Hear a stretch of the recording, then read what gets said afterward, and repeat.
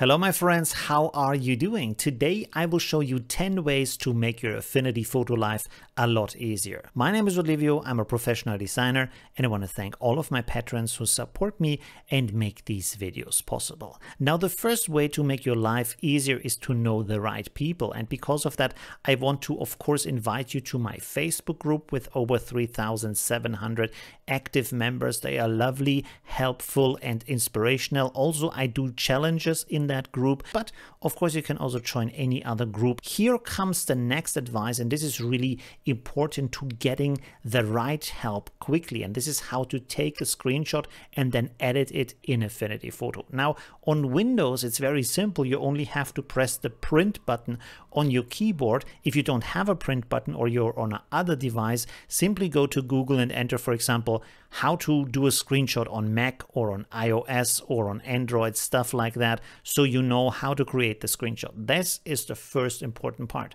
After you've done this, go to File and then New from Clipboard, because in Windows at least the screenshot is saved in the clipboard. If not, you can also simply open up the screenshot where it is saved in your system. So let's go to New from Clipboard. You can see now we have a screenshot here, and what I would advise you to do is go down here where you have your shapes and select the arrow shape. You can open up an arrow just by dragging it out, and then you can define the ends of the arrow up here by selecting how that end should look. Usually one is pointy, one is not, and then you can simply use the controls to point this to wherever you need the help. For example, say, okay, I need help with this layer here, and then describe the problem. You can also go here to the fill color on the left side and give it a nice color that stands out so people easily see the arrow and can help you a lot faster. Don't take photos of your screen,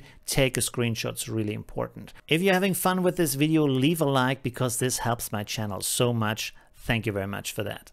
Now here's already the next trick on how to get help fast, and this is on your keyboard, press the F1 button. And this will open up the internal help for Affinity Photo. Here you can enter almost anything and you will find help for that. So simply by searching for brush, you find a ton of brush related topics. You can of course also be more specific with your search. So let's say the dodge brush tool. So you get an explanation what it's doing, what the settings are all doing, and then also you get related links that help you more. For example, the sponge brush, the burn brush, and there's also keyboard shortcuts here for tools. So that's really cool. You see how useful that is simply by pressing F1. Let's go on to some tips that make your life easier in Affinity Photo for handling files and handling the interface. So when you go to File and New, this has two sections on the left side. One says Presets, one says Templates.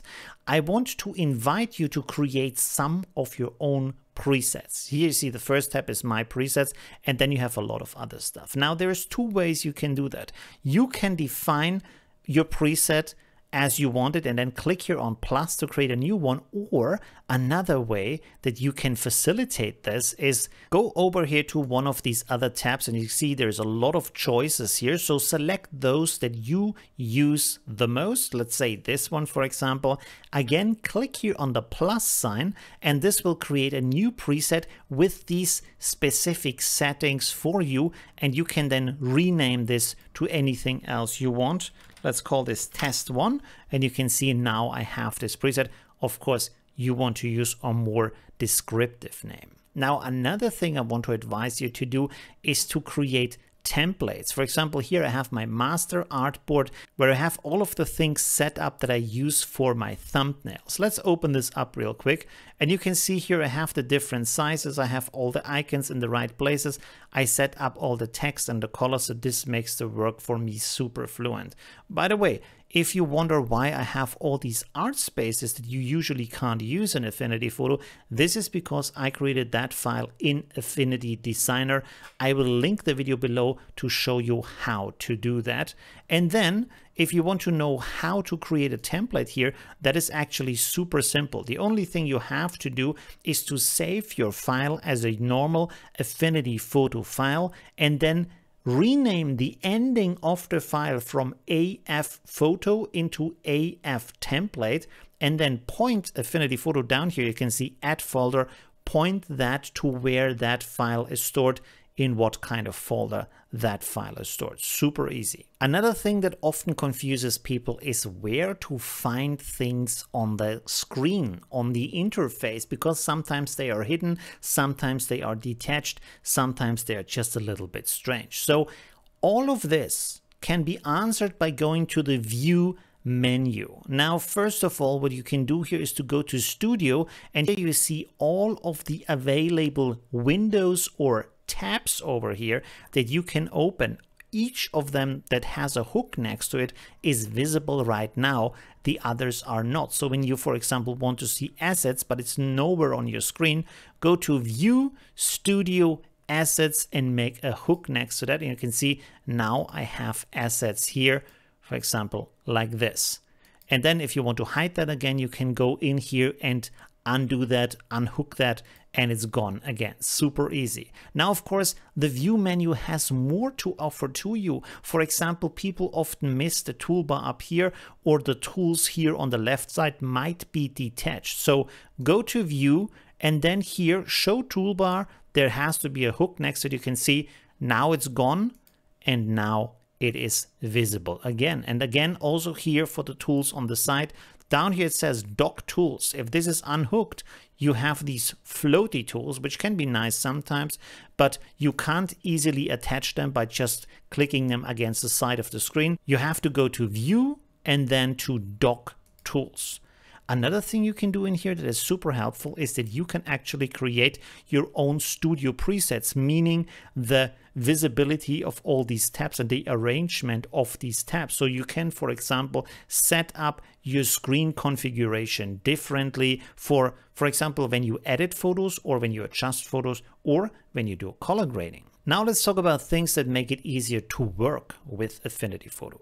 So here's a trick on when your computer gets a little bit slow or the RAM gets filled by too many layers, too much content in your artwork. Well, there's an easy trick to get around that. First of all, of course, save that file that you have created. After that, go to Edit and then Copy Flatten. This will flatten all of the layers together into one JPEG layer.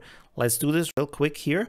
And then go to File, New from Clipboard. And so you have a file that looks exactly the same, has the same dimensions and settings, but you only have one layer, one pixel layer, and then you can build on top of that with additional layers, additional adjustments, and you don't have all the CPU power needed for all of these layers.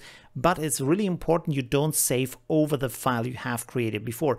Keep that in storage and save this as a new file. That is super important, so you have a backup and can still go back to all of these other layers. I also want to show you how to easily choose colors and understand them better.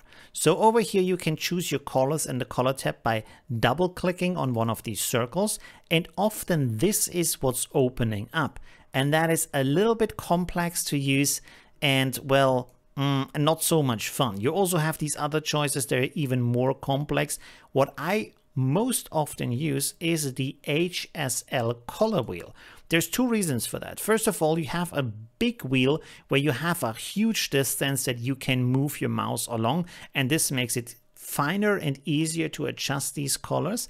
Then you have that triangle in the middle where you have a second point that you can just move around to adjust the brightness and the tint and the saturation all in one go with one of these dots. And then when you have found a setting, you can even still adjust the color, and this setting here will stay the same. On top of that, you also have a hex file down here, so you can select that color and copy it over, for example, into another application or using it for the internet, because this is how HTML is understanding colors.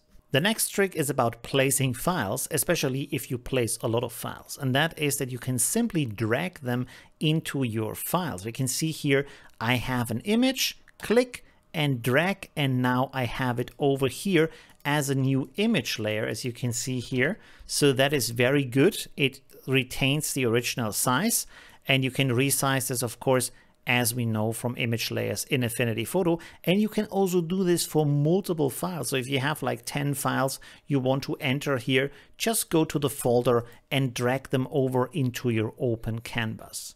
Now the next tip is related to that, and this is in your OS, in your system, facilitate the quick access menu. You have something similar on Windows. It works a little bit differently, and there you can simply pin the folder of the project you are working on. It's super easy to do that.